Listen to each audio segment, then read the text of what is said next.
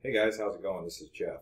Today I'm making this video to talk about something that I saw online that yet again brought about some frustration for me because I've discovered one of the underlying issues that appears to keep coming up in our country or in our society in particular is fanaticism. Fanaticism for religion. It could be fanaticism for global warming, for animal rights activists, in this case that's what that is, for political dogma, for any sort of, it could be for a football team, but fanaticism creates a divide among people. So you have, when you become a fanatic, you have to have an opposing side. And if you become fanatic enough about it, it's your side is always right. My football team is always the best. My basketball team is always the best. My political beliefs are always the right one. My religious beliefs are the only way to the truth. My theory on global warming is the only one that counts. And so people have lost focus on the core of it all, which is rational discussion that leads to intelligent debate that kind of has compromise from both sides that allows us to meet in the middle in the most democratic way, right? That's basically democracy. I mean, it's your vote counts. It's not just, hey, the right wing wants this or the left wing wants this. So there's a democracy. So fanaticism creates a one side knows better than the other or one side's better than the other. And in this particular case, yeah, this video is about fanatics, but I just wanted to talk about the animal rights activists and how fanatical and bullying they've become. As I'm online, I'm watching this really cute video. I call it cute. You guys can argue with me and tell me I'm a bad guy, but it was a cute video. Let me see if I can find it. Let me just pull this up. I apologize for not already having it up. But it was dolphins and squirrels. And I want you guys to watch this. See, my profile is just loaded with people in their dogmatic positions. Oh, I better spell squirrels, right?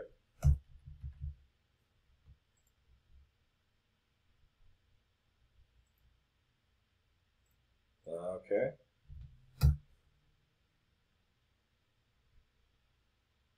All right, so there's this.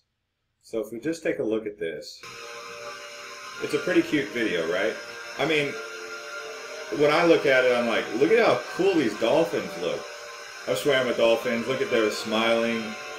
They're having fun. These squirrels are like, look at these guys. Everyone's like kind of like inquisitive. It's a cool video. Yeah, sure, I'm like, well, these dolphins are in a tank. I don't know where this is filmed at originally when I'm watching it. But then I come over into the comments. And all I see is demonization of everyone. Five dolphins in a small pool. This is beyond sad. Oh my God, what a disturbing show of animal abuse. Need to shut it down. Looks like 6 to 7 maybe dolphins in a small tank. Disgusting. They are saying, let me out. We would love to put these humans in a room. I mean, we're talking about extreme, like, hate of human beings and, like, only animals that they love. Now, initially, I am like, wow, these people are really serious. I mean, they're to the point where they're going to basically, I mean, they're going all in on people, right? And so, or basically the page that created it and the SeaWorld, that's actually SeaWorld. That is actually called SeaWorld Cares. The people who are posting, they don't know that that's actually SeaWorld Cares. What SeaWorld Cares is a rehabilitation for animals who have been discovered stranded on the beach or injured or some way unable to go back out into the wildlife. Okay, so that's a big deal, right? I mean, but these people, they don't know that. All they see is dolphins in a tank. They assume the worst, and they all of a sudden start saying they want to put the owners of the aquarium, SeaWorld, in the tanks and see how they like being in captivity. Okay, so, so then the next thing that I want to do is say, well, okay, where does all this sentiment come from where you have a bunch of activists basically, so angry. And a lot of it stems from this place called Taiji, Taiji. Okay, so there's this. It's a bay cove in Japan where Japanese fishermen for hundreds of years have caught dolphins and other whales, and for meat and for aquariums. Okay, so we're coming into an era now where it's not acceptable to capture wild dolphins and bring them into exhibits. Okay, so yes, in a rational way, we can agree that it is no longer acceptable to capture wild dolphins, orcas, and put them into captivity because we now know that it's not great. Okay, so let's just agree to that. But what are we going to do about the dolphins that are already in captivity? So we're going to stop capturing these wild animals, and we're going to educate people on why we should not do this. But there's still going to be animals that need to be taken care of that are in captivity that cannot go back into the wild. Okay, so there's this guy. His name's Rick O'Barry. This guy is a genius. I say he's a genius because he knows how to pluck people's heartstrings like the best of them. What he does. So, for example, I've watched some of his documentaries. So he gets paid millions upon millions of dollars in crowdsource funding where people donate to his cause. And if you just look at his post, so he's got a bunch of people all riled up here. These people right here, they're all buying what Rick O'Barry's selling. Rick is just selling them everything they need to hear to be like, shut down the tanks, empty the tanks. Okay, so these people, I mean, if you read their comments, they keep a constant state of hungry. My heart aches for them. They should be free in the ocean. Okay, that's not too much hate. But how do you advocate love with so much hate? If you read these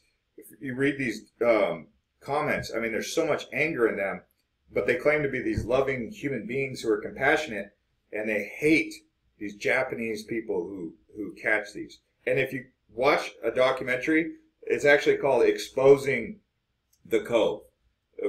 So the Cove was created to create this big awareness about how dolphins are being put into captivity, and basically the Japanese people in the area who've been doing this for hundreds of years.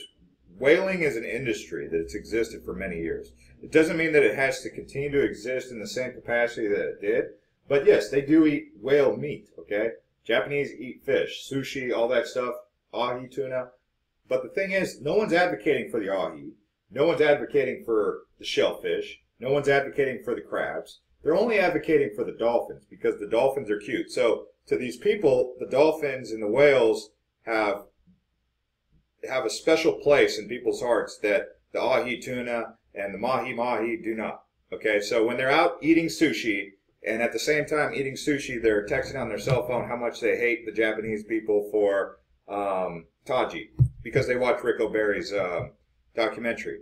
Now, if they went to Taiji to talk to the Japanese people, and they're basically being bombarded by Westerners who are coming in like basically going, "You guys are terrible people. You guys are terrible." Basically like wanting to fight very combatively, not in a peaceful way.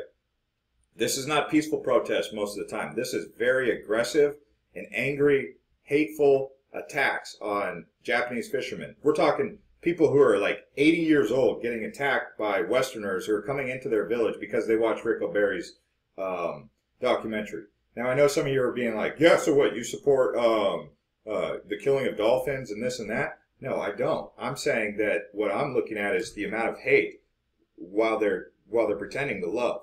And I'm saying that this is a hypocrisy, and it's terrible, and it's not producing any positive results. And I'll show you what I mean by this. So there was a lady. So she commented that that dolphins should not be in captivity. She went so far as to like bash the brand and do everything that she could to basically demonize anyone who does it. And I look at her profile and I see two dogs here that don't look too happy. They look tired and they're in captivity. So while she's over here bashing the captive dolphins here, these wild animals, she's got two animals that are just so bored out of their mind in captivity. Because what else is that? That's captivity. She might love her dogs, but that doesn't mean that they're not in captivity. So I got to thinking, I was like, she's really talking to herself. While she's bashing all these people who have animals in captivity, she's really talking to herself as she's observed in her subconscious that she has got her animals in captivity. Her dogs, her cats, birds, whatever they may be, fish, it does not matter. The point is that even if she hasn't fully recognized in her subconscious that she's guilty of what she's accusing others of, she's still hypocritical, and she might not even know it. And that was what really got my attention. I'm like, because then I started going through more and more of them, and I started to see that a lot of these animal activists have dogs. And what I know about most dog owners, and I've gone to their houses, I've been a dog owner myself, I had my dog in my backyard when I was at work, or sometimes in my house. And I've had cats. And they were basically captive. They were not free, feral, wandering around in the woods. They were not wild, free-range animals. Okay, so I got to thinking about it, and I'm like, they might have a point. Rick O'Barry might have a point, and it might be worth exploring, and it might be worth pointing out to the Japanese. But going into Japan and demonizing a bunch of Japanese fishermen, 80 years old, 90 years old, who have been doing this, who are healthier than any 45-year-old I've ever seen. I mean, I'm talking like very healthy people. Like, you can tell a fruit by its, good fruit. A bad tree doesn't produce good fruit, right? A good tree doesn't produce bad fruit. So, I mean, they're obviously not living that out of harmony, I mean, sure, Japan's had a share of natural disasters, but by and large, these are people who've lived a lot longer than many of these people will ever live. So they're not doing too many things that are out of harmony. Some of them are even in their hundreds. Yes, they're fishermen. They've captured beautiful dolphins, slaughtered them for meat. Sad. Okay, to some people that's very sad. But yet again, they don't care about the ahi tuna because they just don't have this love affair with an ahi that they have with a dolphin or a whale. So the point is that if we look at Rick O'Barry, what we then discover is in these links here, okay, you have his business model. So he's a genius because he's discovered a business model here where all he has to do is create compelling footage and compelling video that tells a story that gets your attention, and then he tells you to click on it, and if you click on it, you'll end up, let's see here. All right, I did click on it, by the way. If you click on it right here, first thing I see, this points out, this is in red. Donate. Take action now. You don't like what you see on Blackfish. You don't like what you see on Taji. All these films that I've created. I'm out here fighting the good fight. Go ahead and donate to me. Now what happens is he makes millions and millions and millions of dollars to continue to find an enemy. That's basically what he's doing. He's fighting an enemy that he has created. So now you have Japanese people who are like, who are these Western people that go around waving their finger in every culture's face but their own? So it's like that saying, forgive someone their sins against you so that, you can be forgiven your sins. Westerners, Americans, people, we're not perfect. What good are we doing when we're going into these foreign lands telling them, how to be? Sure, you can educate them in a kind-hearted way. I would advocate for that. That would be a good thing, right? It's like, old men shouldn't be marrying 12-year-olds, okay? That's a cultural indifference. In one society, it's considered allowed in maybe like Lebanon or something. And here, 18 is the age of consent. But, you can't go in there demonizing them and expect them to change. You have to understand them, to educate them. Or we're like, why are we even on a soapbox? Who are we to educate, really? I mean, I'm not advocating for any of this. I'm just saying that this whole finger-waving thing is creating enemies. Like, they're looking at us like, who are these Westerners coming over here telling us that we can't do this, which we've been doing for hundreds of years in our culture? If you watch these symposiums that the Japanese have in Taji and other towns, they're basically like, all we see is a money-making machine. This is what opened my eyes to the fact that all Rick O'Barry is a money-making machine who's demonizing people who do this. Norway does it, other people. So You know, he's basically got a business model that preys on people's emotions. People who on Saturday, Friday night, Saturday night, Tuesday night, whatever, tune into Netflix. They got nothing better to do than watch Blackfish, got The Cove, and they watch it. They eat popcorn, drink soda, get out the Kleenex, start watching all these stories that Rick O'Barry is telling, and then all of a sudden it becomes gospel truth, and it's the only truth. And anyone who's ever gone to SeaWorld, anyone who goes to zoos is bad. Right? Empty the tanks. Meanwhile, they're forgetting that they've also gone to SeaWorld, they've also gone to zoos, they've also got dogs and cats in captivity in their own homes. But yet they're combatively and aggressively attacking other people. Like using words like evil, I hope that they rot in hell, this and that. Really? Come on, guys. Am I the only one who's like seeing the hypocrisy and like saying like enough's enough with fanaticism? Like, surely there must be someone else who's going to see that. Yes, like I said, I'm compassionate towards animals. I don't believe in animal abuse as much as the next person. Really, I don't. I mean, I'm just saying that I'm also calling BS and hypocrisy when I see it. I'm not going to just turn a blind eye to certain things because of whatever reason. Anyways, guys, share your thoughts on the animal rights activists, and I'd like to hear from you guys because I'm confused as to whether or not this should be allowed. I mean, this kind of abuse where these foreigners are making millions of dollars off of going in there to demonize other people in the name of advocacy and animal rights, yet profit millions and millions of dollars. Sure, I'm sure this Rick O'Barry guy might be a very nice guy, but he obviously discovered a rat, and he's exploiting it at the expense of honest, hardworking Japanese fishermen and Norwegian fishermen and all that. And, you know, that those animals the animals in captivity in the tanks, you know, I've been around wild dolphins, and I've been around captive dolphins, and I've looked at captive dolphins. Sure, maybe if I saw one that was depressed, I would say that's very sad. That animal looks depressed, but no different than the dog when I walk into someone's house and I see a depressed dog.